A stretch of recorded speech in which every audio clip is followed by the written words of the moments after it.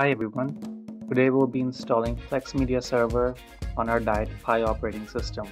I'll be showing you how to install Plex in a VMware virtual machine, but the steps are exactly the same if you're installing it on a Raspberry Pi.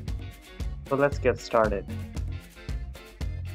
We will head over to the DietPi software section and scroll down to Browse Software.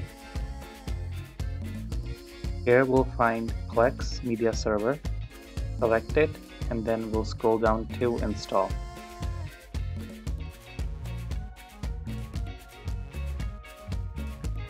This is asking us to confirm our installation for Plex Media Server. Hit OK, and the process will begin. Plex Media Server takes some time to install, so please be patient.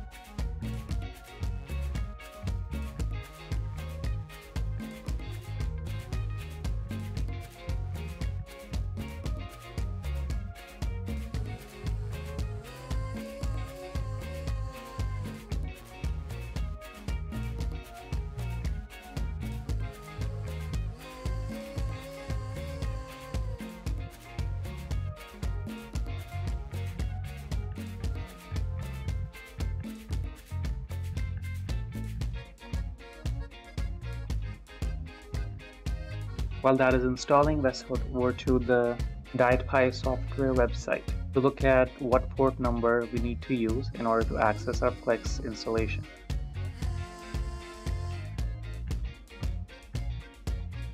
We'll go to the software section and then search for Plex. As you can see, DietPi software has a lot of options in terms of pre-built and pre-configured software to use from. So let's select Plex Media Server. We'll be using port interface 32400/web. In order to find your IP address, you can go from DietPi config. We will show you the IP address at the very top.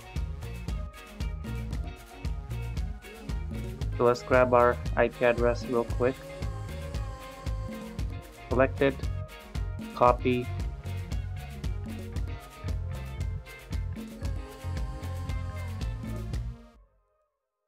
we'll head back to the browser, paste, and then we'll add in our port number followed by /web.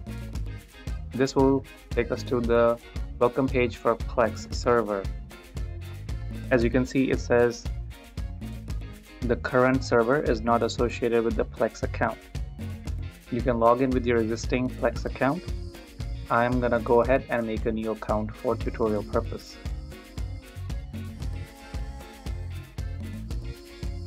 I will go Google search for a Plex account and click on sign up. You can also use your existing Google account, or you can connect your Facebook account with it. I like to make separate email account for most of my services to keep things simple.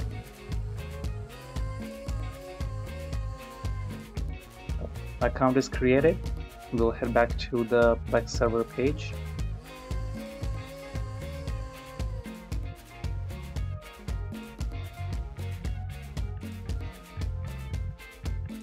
We'll click continue with email and we'll enter our login information again.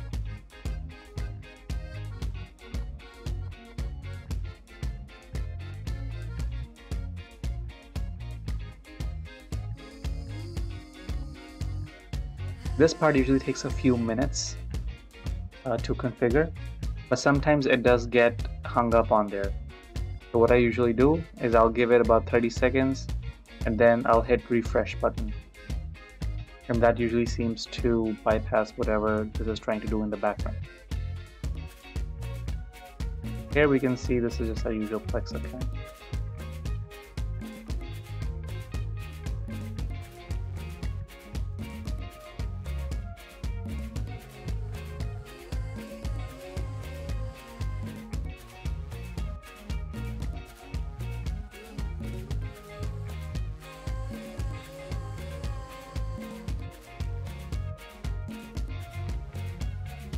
And let's go ahead and hit the refresh on there.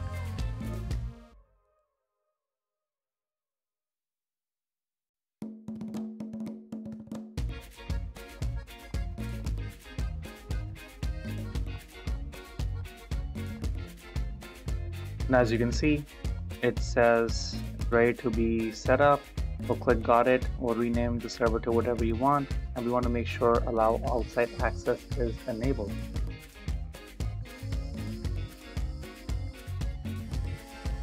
On the next section, it will ask us about media library configuration. Here we will be able to add our movies folders, music folder, as well as folders for our TV shows.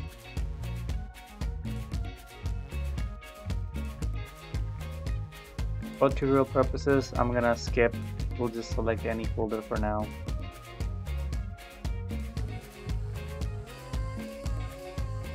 In an upcoming video, I will show you how to mount external storage in DietPi and use that as a media storage. That will most likely linked with a video in which I will show you how to install Nextcloud.